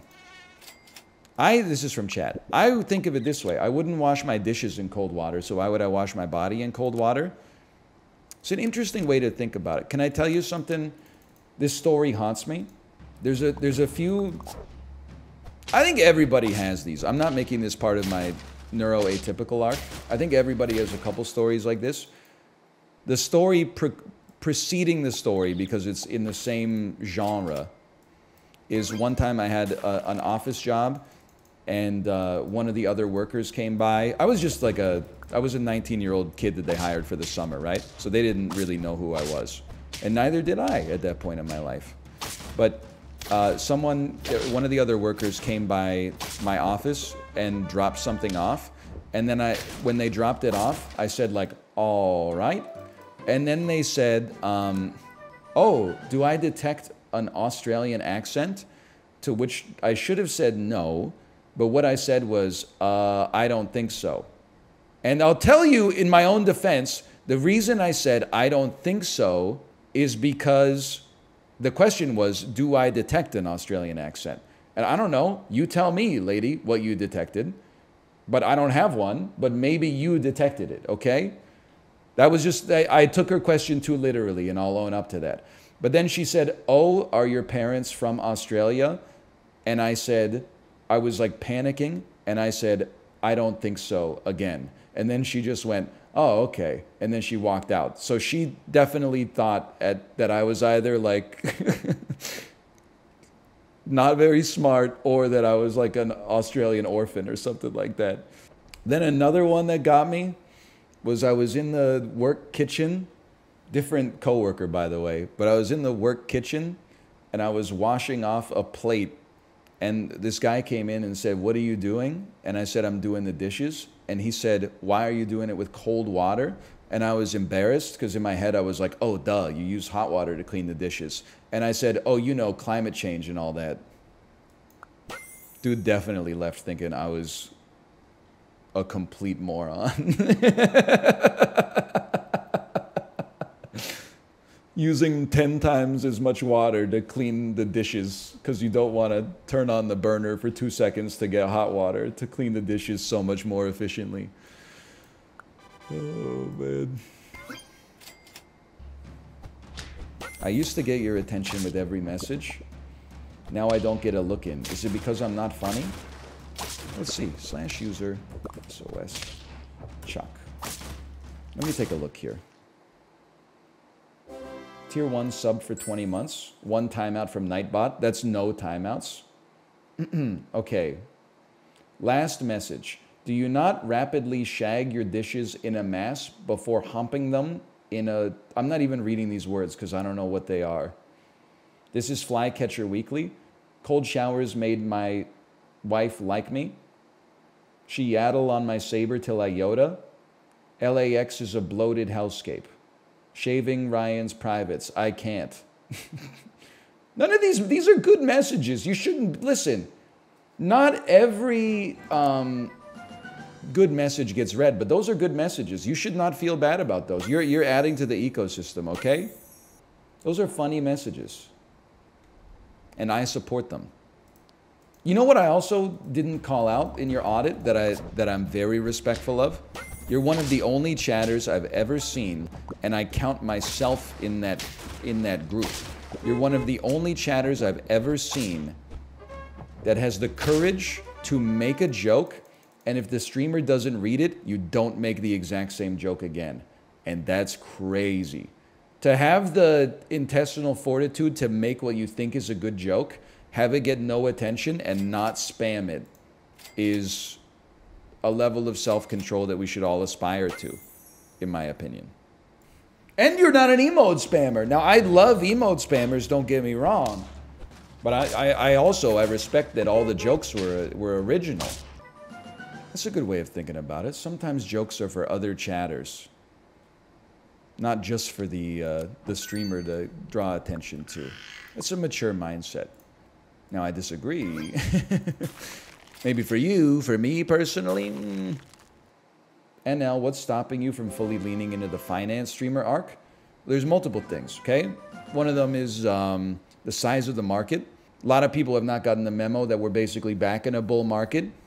You know, in 2021, when things were peaking and all assets were rising like 70% annually, everybody and their shoe shiner got really into finance, so the appetite for content got really high. Right now, not so much. People are still like, there's going to be a recession, everything's going to collapse. If the S&P 500 goes up like another 500, 600 points, people will be back, but it's still, I think that the market's kind of smaller. Anyway, on top of that, once you get to the point where you said bull, do you mean bear? I mean bull.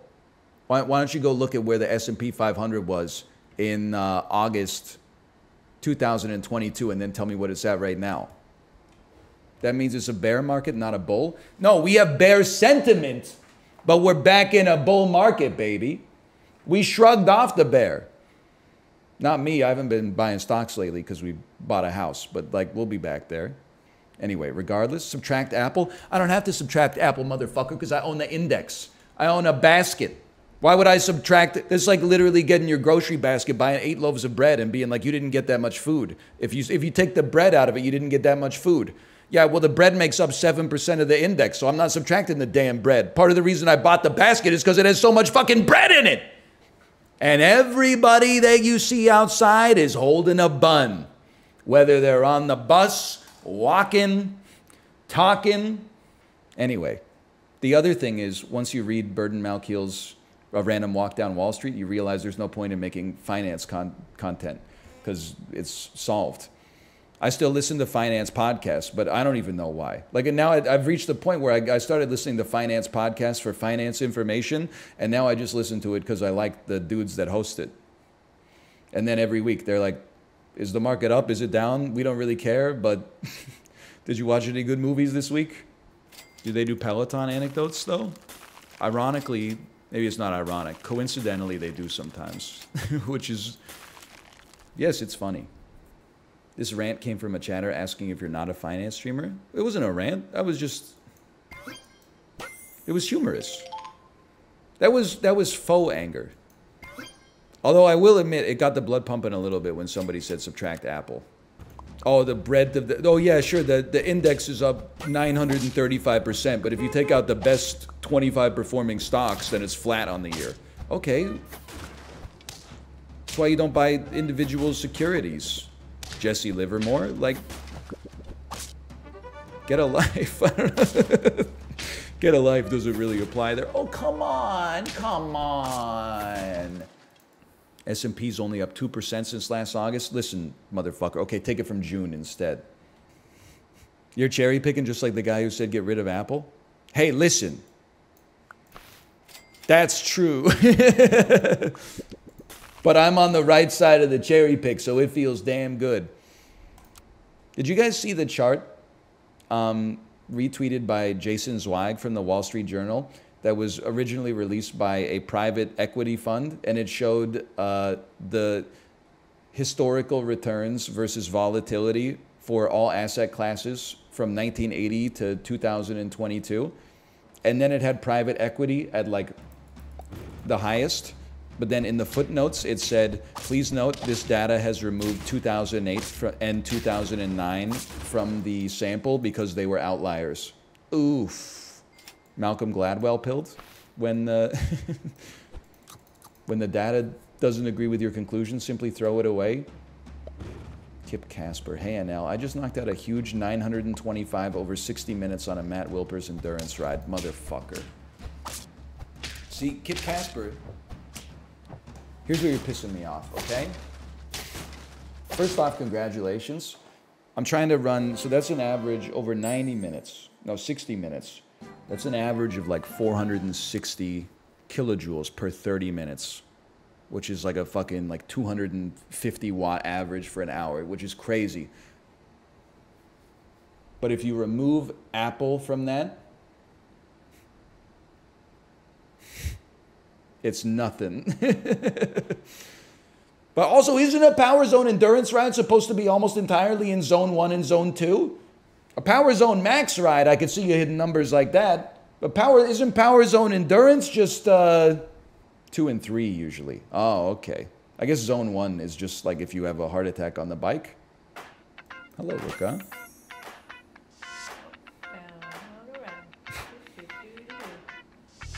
This one's for those ice cold Michelle Pfeiffer, the white gold.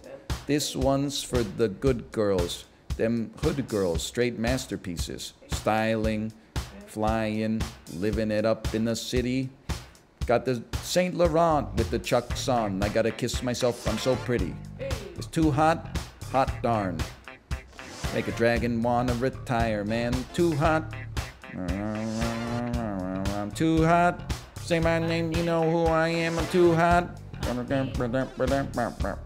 Girls hit your hallelujahs. Girls hit your hallelujahs. Girls hit your hallelujahs. Cause Uptown Funk gonna give it to you. Cause Uptown Funk gonna give it to you. Cause Uptown Funk gonna give it to you. Saturday night and we're in the spot. Don't believe me, just watch.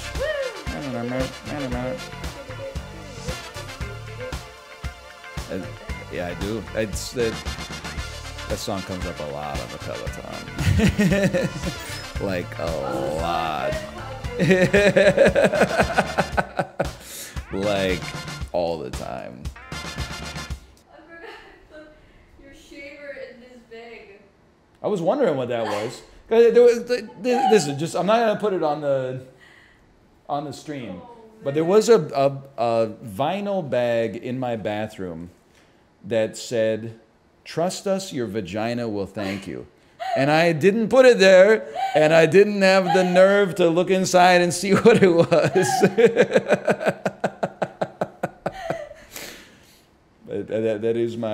That's an electric razor.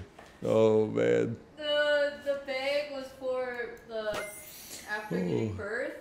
Oh, like, yeah. You use it to like. Oh, man. That is really good. Hey, Anel, have you started drinking your child's blood yet? No, I think I'm just going to be one of those, like, 45-year-olds who is, like, looks 45, instead of one of those 45-year-olds who looks 42. I'm okay with that. I saw because that guy, you can't ignore him on social media, right? The guy who, he was a second employee at Venmo, made a lot of money from, like, selling the company, and then he's like, here's how I lower my epigenetic age. And I'm just gonna be honest with you, that's just too much work for me to lower. I don't even know what an epigenetic age is, but like, it's just too much. Changing my diet, sure. He takes like 70 pills a day. I'm not willing to do it. I'm not even gonna insult him by saying something like, life isn't worth living at that point. It's just a trade that I'm unwilling to do, quite frankly. Would I go vegetarian or vegan? Yeah. Maybe. I don't know. I said yeah really quick, but I'd honestly have to think about it. Please, one up. Oh, so you're saying there's a chance? But I'm not doing a blood transfusion with with my child or something. It's just too much, man. I'm just... Don't shoot me. Oh, wait, no, I'm alive. Oh, bring me back. No!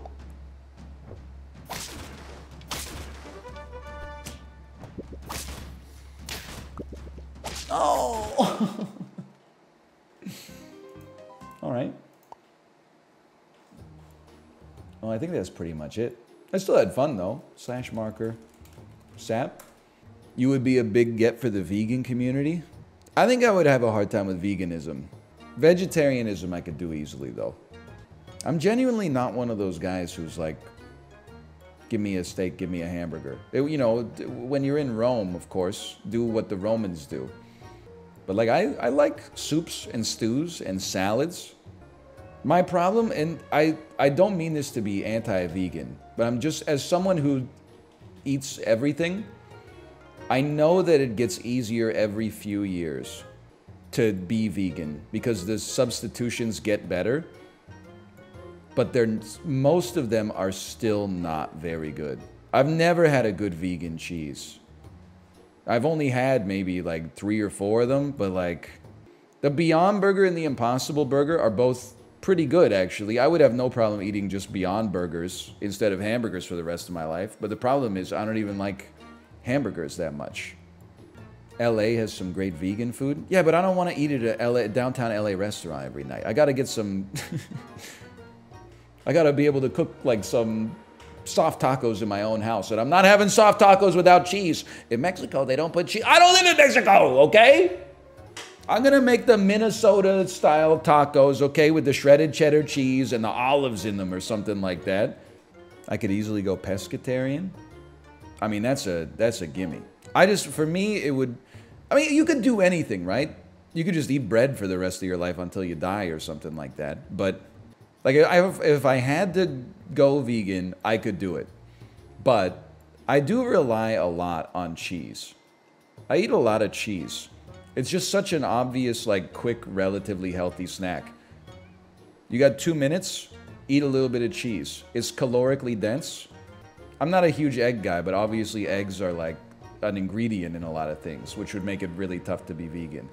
I think what I could do is I could be one of those guys who's like, I'm vegan in spirit. I try to eat vegan as much as I can, but when I'm at a restaurant, I'm not going to ask you if the ragu has, well, I guess the ragu literally is a meat sauce, but... You know what I mean. I'm not going to ask you if the sauce has, like, you know, pecorino romano in it. Because if you're going vegan for the spirit of it, instead of just to adhere to the guidelines, maybe you're willing to have a little bit of flexibility. I'm excited. Mathis might be moving to Washington at some point. You know what that means?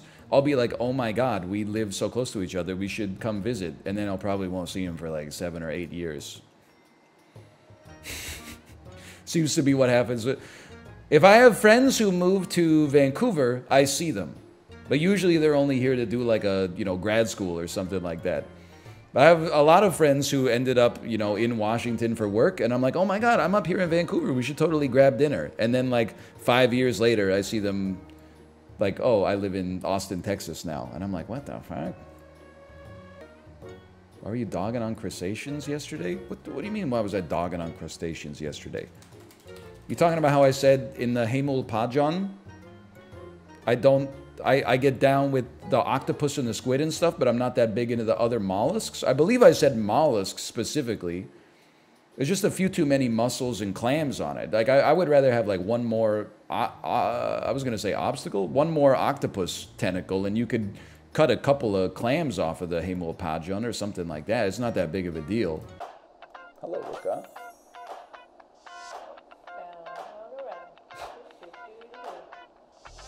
This one's for those ice-cold Michelle Pfeiffer, the white gold. This one's for the good girls, them hood girls, straight masterpieces. Styling, flying, living it up in the city. Got the Saint Laurent with the chucks on. I gotta kiss myself, I'm so pretty. It's too hot, hot darn. Make a dragon wanna retire, man. Too hot. I'm too hot. Say my name, you know who I am, I'm too hot. Girls hit your hallelujahs. Girls hit your hallelujahs. Girls hit your hallelujahs. Cause Uptown Funk gonna give it to you. Cause Uptown Funk gonna give it to you. Cause Uptown Funk gonna give it to you. Saturday night and we're in the spot. Don't believe me, just watch. I don't know. Yeah, I do. It's that song comes up a lot on the Peloton. Like a lot. Like all the time.